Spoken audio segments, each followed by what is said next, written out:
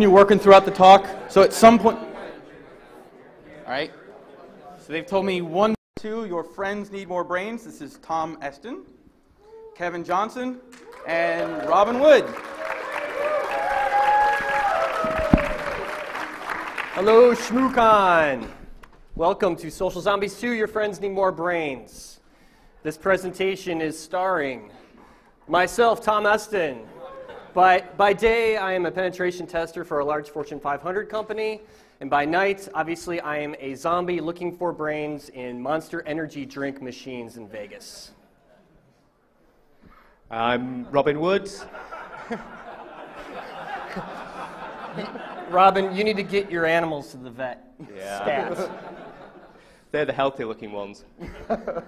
I'm known as DigiNinja on a lot of channels. I've got quite a few tools out there: Krios, Yasaga, Interceptor, Cool.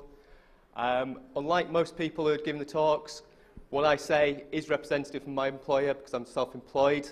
I do pen testing and web development and security tools. So if anybody wants to hire me, I'm free. Come talk to me later. Free. He's free, yeah. Woo. It's all open source. I'm Kevin Johnson. I'm within Guardians. As to whether or not my employer agrees with me, if they don't, they have schmooballs. Yeah, you're wanted by the Umbrella Corporation, apparently. I went in their web app. So why are we here today, right? We're here to talk about social networks, and we want to continue the discussion that we started at DEF CON 17. So Facebook, right? Facebook's still the #1 social network. It grew by at least 25 million since we talked about them at DEF CON. So they're around 350 million users right now. Interesting question, though, is how many of those accounts are actually fake? How many are Kevin? Kevin, what, a couple thousand, maybe? I have 150 currently. There you go. Interesting. 120 million people log in to check their Facebook daily. That's a lot of people. Twitter is actually, it's not as popular as it used to be. It's kind of, hasn't been growing as much as people have thought. But still, 6.2 million people are joining Twitter every month. And by the end of 2009, we've seen about 75 million users. That is a large target base. So, social networks, it all comes down to trust, right? Fake accounts. We've touched on fake accounts before. We all know that there's fake accounts all over the place. Here's a great example. Fake accounts. Yes, we have our own fake accounts. This is not my fake account. This is one that I found. This is Kara, right? Yes, she's pretty girl, right? She's not real. She has that's right. She has a link to a nice, sexy site. If you click on the link, it takes you to this. Yeah, fling.com. Very nice, very nice. Some sexy ladies. Some of you guys may like that, right? Yes. Now here's another one here. We got, her name is Carrie, but really it's Robert. That's a clue, right? We got the hot chick, right, that you usually see in fake accounts. They're following more people that follows them. There's some misspellings. I'm 18-year-old. Check out the tiny URL. It's the same in several places. That's a clue. And of course, when you click the link, it takes you here to this nice fake Twitter page, which is actually videos.secure.twitter.placement-selection.com. That is a phishing site. Real good HTML coding with the greater than. But to a lot of people, that looks like a Twitter page. Yeah. So, Rick Astley, right? If you guys saw our talk at DEF CON and my talk at Nauticon, I impersonated Rick Astley, and I had these great ambitions of actually Rick-rolling everybody. But Rick-rolling is so, I don't know, 2007, right? So let me ask you this. Who is the most dangerous woman on the internet? Kevin Johnson? Yes?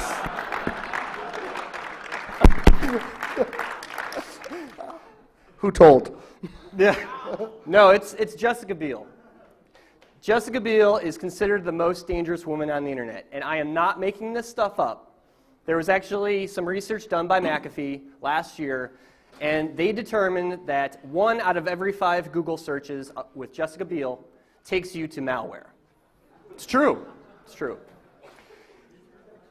I consider this an advanced persistent threat.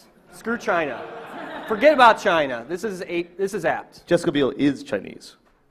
She could be. Yeah. Very well. Or Debian. Or Debian, yes. Sudo apt-get. We need to add that to the repository. I think we should. So I decided to create this Jessica Biel bot, right? So she sends out quotes these are actual quotes from Jessica Biel herself. Found a site that did that. I also found a impersonation site where you can send pictures of yourself if you look like a celebrity, and one of those celebrities happened to be a Jessica Biel. So I found a nice picture of a young lady that kind of looks like Jessica Biel.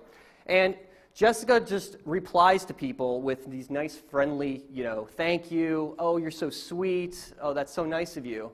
And it's interesting to see the people that actually think that that was really Jessica Biel. I was really upset when I saw this slide deck and realized she wasn't following me. Yeah, Kevin cried inside. So like this guy here, Herm K, he was getting a little annoyed because it kept saying the same thing. Third time you've thanked me, okay, quit now, leave me alone, please. Okay, you said it for the 6th time. Some people get a little annoyed, but But most people were like this guy who said, hey, thanks for following me. I thought I'd never be followed by a celebrity, so thanks again. That's awesome. You still haven't been. Yeah. So what makes a Jessica Biel bot, right? So, like I said, found the fake picture, found the name. What's interesting, if you look at the name in Jessica Biel, there's this I, right? An L looks like an I, depending on the font. So this is actually Jessica by I, not Jessica Biel, because I didn't want to exactly impersonate Jessica Biel. I didn't want to get in trouble by all her thousands of lawyers and, So I signed up for an account on Twitter, LinkedIn, tagged. And what's interesting is Twitter has this great feature where you can link your account to all these different accounts. So on Jessica's LinkedIn account and Jessica's Facebook account, whenever I post something on Twitter, it shows up on all those other sites. Awesome. What can we do with that? So first I want to thank Nathan. I don't know if Nathan's in the room. Nathan Hamill is speaking tomorrow. We come to his talk. And Prabhudeva, who is actually Benny Lava. Who knows what Benny Lava is, right? Yeah. So right before this presentation, I lava rolled all of my followers, and everybody that was following me on Facebook, everybody that was following me on LinkedIn, all got the same message, and they have been lava rolled. So I followed through, we got rid of that, and we're done. Isn't the internet amazing? The internet is amazing. Absolutely. Is anybody out there going to admit that they've got lava rolled? No, one person. Awesome. So the point is here, it's still easy to exploit trust. These are the same techniques that attackers are using, creating these fake accounts to get you to click on links, not just lava roll links, but actual links that send you to bad places. There's really no good way right now to verify accounts in social networks. Twitter has tried with these Twitter verified accounts, but of course their process is extremely secret. No one knows what that is, and only a handful of celebrities have actually done it. DNA testing. DNA testing is one. That's what I heard. Exactly. So let's talk about some privacy concerns that we found recently with social networks. Hey, Facebook privacy settings, right? Back in November, they made these massive changes to their privacy settings, thinking that we're going to lock down more things. Wrong. More of your information now is available on Facebook than it's ever been before. So your name, profile picture, gender, current city, networks, friends list, and pages are all public information. That means searchable on the internet. As they should be. They should be for us. Right, exactly. right. Now, what's interesting, Mark Zuckerberg, founder of Facebook, says, users don't want privacy. Privacy's dead. Screw that, right? Well, all of his pictures ended up public after the Facebook privacy settings were put in place back in November. He didn't want that to happen. And this is the founder of Facebook. When he found out he was hugging a teddy bear. Yeah, he is hugging a teddy bear in that picture. It's cute.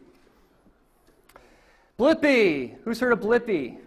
Right? Yeah. Pen testers love this. Yeah, who's on Blippi? Besides Kevin. Oh. Why is it always besides Kevin? Well, I don't know. Kevin is on everything. Yes.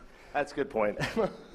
Blippi is a new social network that allows you to tie your bank account or your credit card information, and everybody can see your purchases, including ATM withdrawals, including domain name registrations, like this guy. And this guy even had a private registration done on a domain name that he renewed. So now, you know how private registration is supposed to hide you from being